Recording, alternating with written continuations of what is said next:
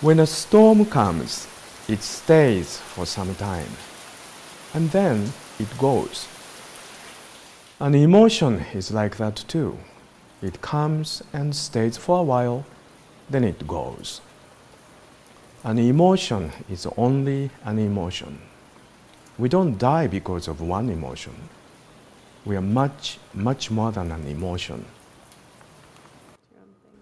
So when you notice that an emotion is beginning to come up, it is very important that you put yourself in a stable sitting position, or you lie down, which is also a very stable position. Then focus your attention on your belly. Your head is like the top of a tree in a storm. I would not stay there. Bring your attention down to the trunk of the tree where there is stability. When you have focused on your belly, bring your attention down to the level just below the navel and begin to practice mindful breathing. Breathing in and breathing out deeply. Be aware of the rise and fall of the abdomen. After practicing like this for 10, 15, or 20 minutes, you will see that you are strong enough to withstand the storm. In this sitting or lying position, just stick to your breathing the way that someone on the ocean would stick to a life vest. After some time, the emotion will go away.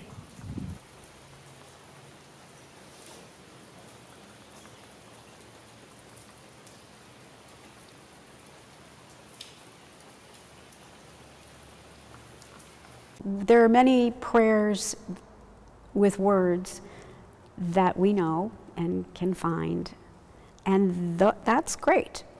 But again, our bodies are a source of awareness that when we pay attention, that our very breath can become a prayer. We do not need words to pray. And I think for me, that was the thing I began to discover in my life. I don't need words to pray. I can just lift my heart and my breath and with this yearning for connection. And that comes through the body. So even something as simple as a gesture can be a prayer. When there is music and we move and dance and swirl, that can be a prayer.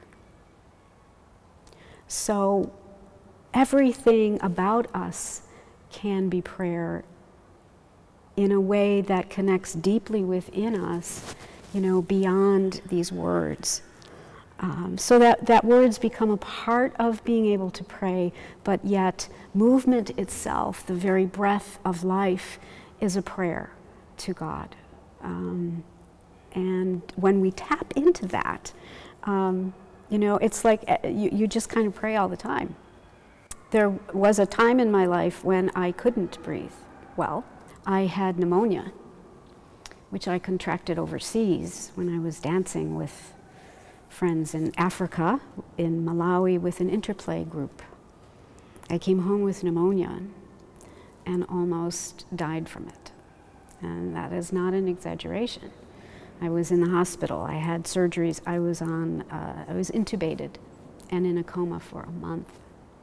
And so I could not breathe on my own. And the funny thing about being in a coma is that you actually are aware of some things that are happening around you. And so I was aware of my breath.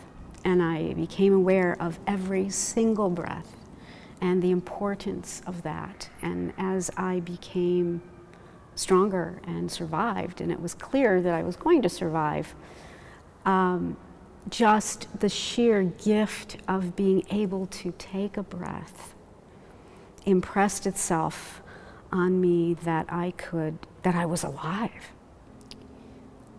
breathing, to breathe in and to breathe out always brings me to a calm center. So when, if I'm in the midst of chaos, I'm able to take a step back and consciously think, okay, just breathe. Take a deep breath, because, and we know physiologically that when you breathe in and out, you take those deep breaths, it literally changes what's happening within your body, and you're able to become calm. And so I now feel breath is just sacred. It's everything, right? And so breath is fundamental to our awareness, to staying in the moment, and it's just the heartbeat of life. From the very beginning of Buddhist traditions, breathing is very important point of meditation practice. In some traditions, they count the breath, or they watch the breath. But in Dogen Zenji tradition, we don't count breath, we don't watch breath. Some people, even in Soto Zen tradition, they encourage their student. But at least in my lineage, Sakiroshi Uchihamuro's lineage, we don't watch breath, we don't count breath. We breathe as naturally as possible. But still, it's important to breathe abdominally. That means we breathe through our nose as if the air goes down to the abdomen. During the Zen or meditation, we make sure, when we are breathing, the stomach is moving. This is important to have a deep breath. That means air goes in our body. My teacher said this is important. Attention is always here, but it should go down here.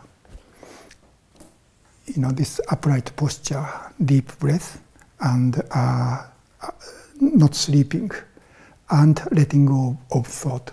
Those are the 4 points we return.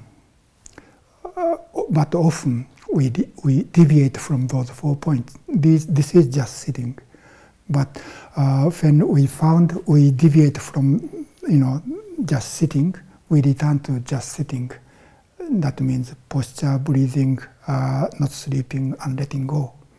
That is what we do in our meditation practice. So actually this is not really meditation. Thoughts are coming and going, but we don't think. So our business in sitting facing the wall is keep returning to this posture, breathing, not sleeping, and letting go. We really have to sneak up on mystery. Like if we try to use our part, it's like people say, don't, so we have to sneak up on ourselves. So we use something called easy focus. It's one of our first tools. And being able to not over-focus, overlook, overwork. That's really powerful. And so if we wanted to invite people to breathe or to do anything, the first thing we would do is release them from any obligation.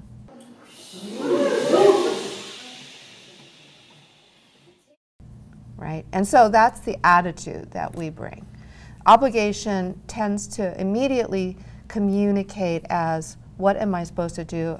How am people move it directly towards their judge, their questions of comparison. So the more I can send the message and believe the message myself that it doesn't really matter, let's take a deep breath and let it out with a sigh, because it'll probably feel good. Let's try it. That kind of an approach is more fun.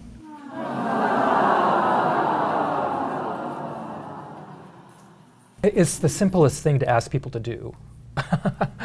You know, if you're going to ask, if you invite people into their physicality, actually breathing, and then the thing that we always add to it is this kind of audible sigh. So it's not just, it's really, and even bigger. So the vibration in the body that happens when you sigh audibly actually even intensifies the experience of what it means to breathe. But it also makes it obvious, do you know?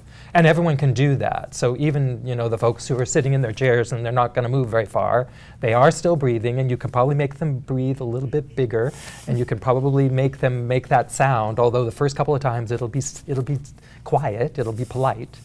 But that's, you know, it's just an easy thing to ask people to do.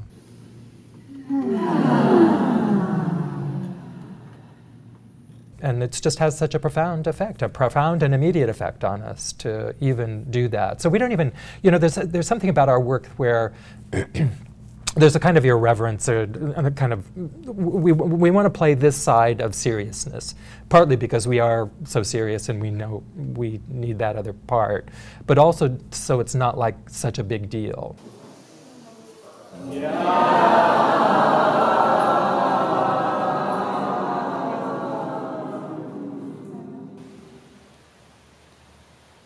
When we practice Zazen, our mind always follows our breathing. When we inhale, the air comes into the inner world. When we exhale, the air goes out to the outer world. The inner world is limitless, and the outer world is also limitless. We say inner world or outer world, but actually there's just one whole world. In this limitless world, our throat is like a swinging door. The air comes in and goes out like someone passing through a swinging door. When we become truly ourselves, we just become a swinging door, and we are purely independent of, and at the same time, dependent upon everything.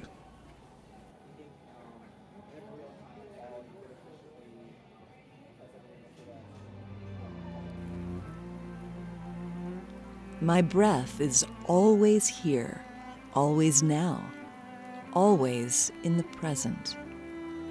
Yet my breath connects me with all that is. Whatever truth I seek to embody, I will practice entangling with the foundation of my breath. As I move forward to explore deep talk, my breath will guide me. I seek this deeper connection. Explore with me.